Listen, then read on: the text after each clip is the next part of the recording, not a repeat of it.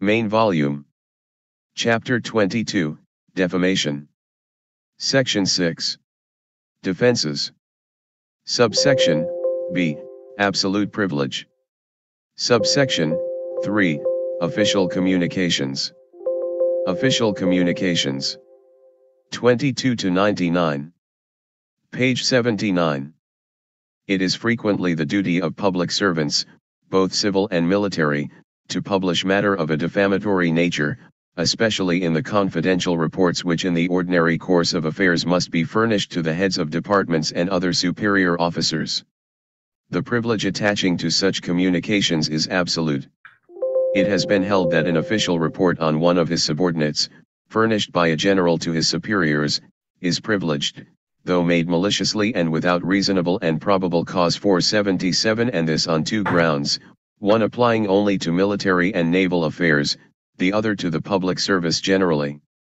It was said 478 that no one serving in Her Majesty's forces can, in respect of any matter of discipline or question affecting his military status, appeal to any other jurisdiction than that which is created by the military law to which he has voluntarily submitted himself. 479 It was also said to be a matter of public policy that officers of the army, just as ministers of the crown, should make their official communications without any possible fear of consequences before them, and that therefore their privilege is absolute. 480 On this latter principle it has been held that communication made by a Secretary of State to his parliamentary under-secretary in the course of his official duty cannot be made the subject of an action for libel. 481 The fact that a communication relates to commercial matters does not of itself preclude it from being one relating to state matters and therefore absolutely privileged. 482 It has been doubted whether absolute privilege for communications between officers of state extends below communications on the ministerial level. 483 In Hasselblad, GB, LTDV Orbinson 484 The Court of Appeal held that communications with the European Commission relating to the enforcement of competition proceedings should be afforded absolute privilege. In Mahone v. Ron, No. 2, 485 the claimants sued the defendant bankers for a report which they had provided to the TSA in the course of their investigations into fraud. The defendants had also sent the report to the SFO which had initiated an unsuccessful prosecution against the claimants for fraud. After their acquittal the claimants sued the defendants but it was held that the report was covered by absolute privilege. 486 Communications between foreign officials. 22 to 100. It has been a matter of some dispute as to when, if at all, communications between officials of foreign governments should be afforded absolute rather than qualified privilege. In Hart v. Gumpake 487 where a government official in the service of a foreign country was sued for libel in reporting on the conduct of another official in the same service, it was held that his report was protected by a qualified privilege and that the question was, not whether the facts stated in the report were true or not, but whether the defendant might honestly have believed them to be so and to have reported them without malice in the discharge of his duty. In Salat Nastako v. Fink 488 the Court of Appeal expressed doubt as to whether an absolute privilege would extend to corresponding foreign documents between foreign officials, though it might apply on the grounds of public interest in the exceptional case of an allied government set up in this country during the war, and in Richards v. Nom 489 the Court of Appeal again considered it to be uncertain whether absolute privilege applied to the middle or lower ranks of the services, or to the Secret Service, or to the visiting forces of a friendly foreign power. In Fade v. Al-Tajir 490 the Court of Appeal held that an interdepartmental memorandum, prepared by the defendant who was acting as ambassador at his country's London embassy, and criticizing the claimant, a national of that state, should be afforded absolute privilege. The public interest, arising from the comity of nations, that the United Kingdom should not meddle in the affairs of a foreign sovereign required the English court to refrain from investigating such a document. The privilege thus afforded by the Court of Appeal derived not from the line of authority developed from Chatterton v. Secretary of State of India 491 protecting communications between high officers of state in the service of the Crown. 492 It was a consequence of separate and independent of public policy related to international relations and page 80. Based in part on the provisions in Art. 24 of the Vienna Convention on Diplomatic Relations requiring inviolability of embassy documents. 493 Hence communications between embassy officials of a subordinate rank might well be the subject of such privilege, when equivalent officials in the United Kingdom would be of too lowly a status to attract such protection. 494 Furthermore, the judgment in Fade v. Al-Tajir leaves uncertain the degree of privilege afforded to officers of a foreign power not serving as diplomats in an embassy in the United Kingdom. Communications between such officials, if they do not attract absolute privilege, will at least be protected by qualified privilege. 495. Statutory absolute privilege. 22 to 101. Okay. Okay, this is important. Let us take a look at this. What the Vienna Convention says.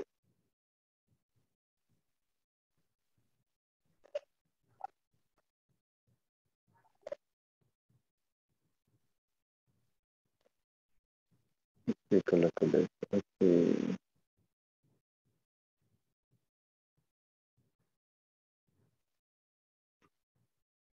It has been a matter of some dispute as to when, if at all, communications between officials of foreign governments can be afforded absolute rather than qualified privilege. The government issuing a service of foreign countries is provided when the government economy and official influence and let it be protected by qualified privilege, and that question was not whether the fact-stating report was true or not, but whether the defendant might honestly have believed them to be true, and to reported them without malice in the discharge of his duty. The Court of Appeal expressed doubt as to whether an absolute privilege would extend to corresponding foreign documents between foreign officials. It might apply on the grounds of public interest in the exceptional case of an allied government set up in this country during the war and in which the Court of Appeal again considers to be uncertain whether absolute privilege applied to the middle or lower ranks of the service, or to the secret service or to the visiting forces of a friendly foreign power.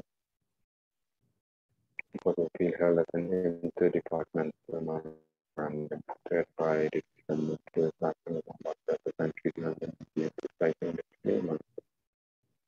National evacuation should be afforded absolute privilege. Public interest arises from the comity of nations that the United Kingdom should not meddle in the affairs of foreign sovereign, require the English court to refrain from investigating such documents. Privilege thus afforded by the Court of Appeal derives not from the line of authority developed on the Charter and protecting communications between high officers of state and civil account, but a constant, separate and independent ground of public policy, international relations, and based in part on the provisions of the 24th of the Vienna Convention.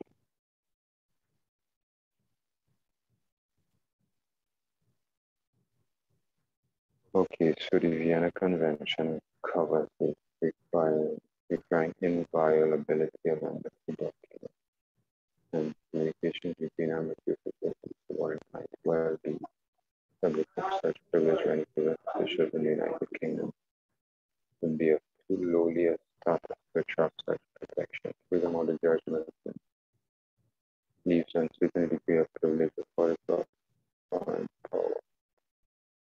Not doing a diplomat and embassy in the United Kingdom. Communications between such officials if they do not attract absolute privilege will at least be protected by qualified privilege.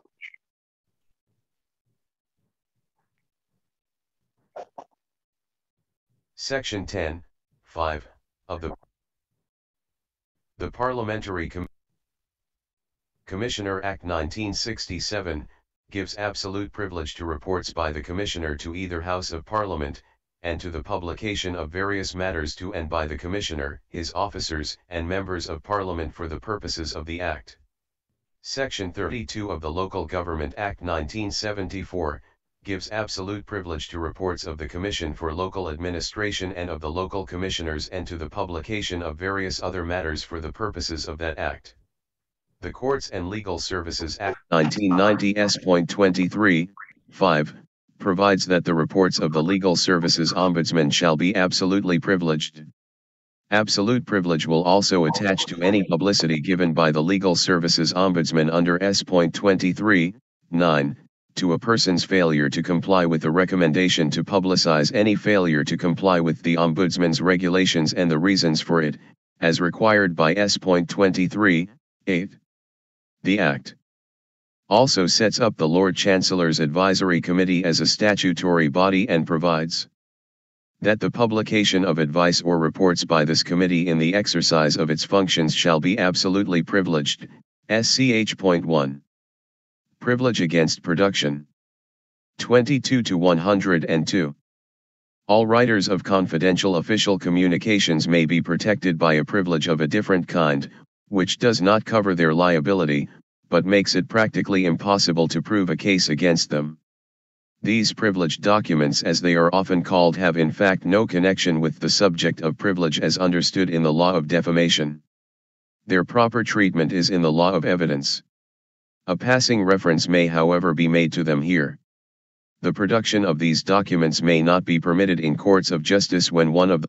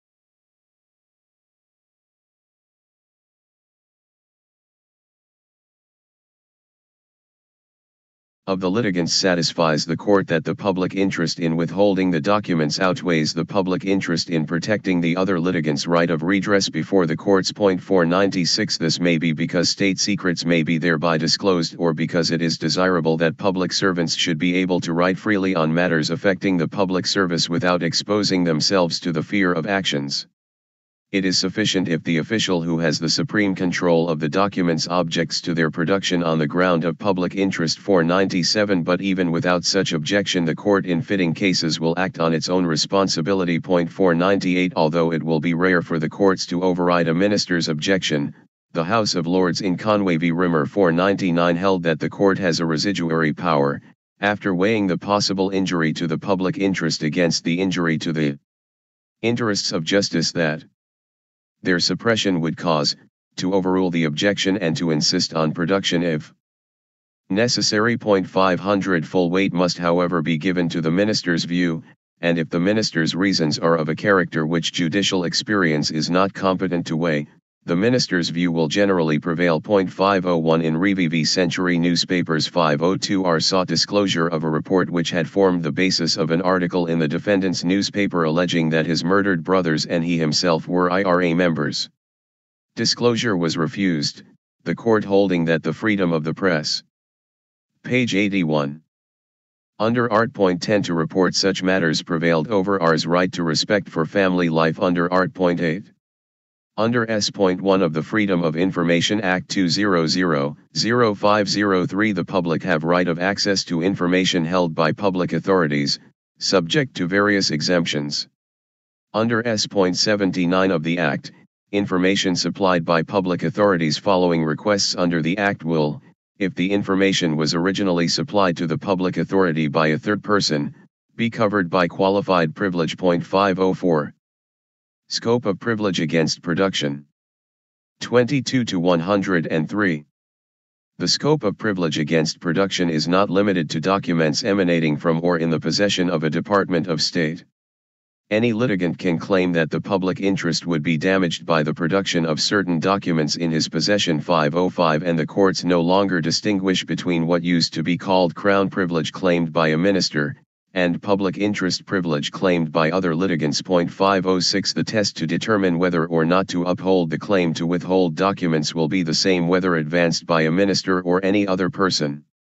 For example, the NSPCC was permitted to withhold documents giving the names of their informants because of the risk that disclosure would prejudice the flow of information crucial to the welfare of children in danger. 507 Documents concerning dealings with foreign states may be withheld if Her Majesty's government makes out a case that there would be real damage to the public interest thereby. 508 A chief constable was allowed to refuse disclosure of an internal disciplinary report. 509 But there is no absolute rule that such documents never be disclosed. In each case the court will balance the competing public interests, for example in R. v. Bromell, Coventry Newspapers Ltd., Re 510 The Court of Appeal held that it would be repugnant to justice to refuse discovery of police complaints authority documents where the claimants were police officers and the defendants sought discovery of the relevant complaints procedures to establish their defense. In each case, the court will balance the competing interests. 511 Where the claim is not by a minister it has been suggested that the Attorney General should be consulted before the action. 512. Public interest and production of documents.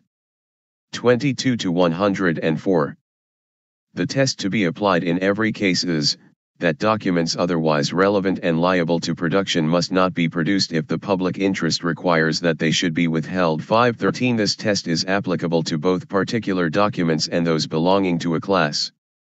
The approved practice is stated by the House of Lords to be that when the objection to disclosure is made by a Department of State the objection to production should be taken by the minister who is the political head of the department concerned and that he should have seen and considered the contents of the documents and himself have formed the view that on grounds of public interest they ought not to be produced, either because of their actual contents or because of the class of documents, for example, departmental minutes to which they belonged.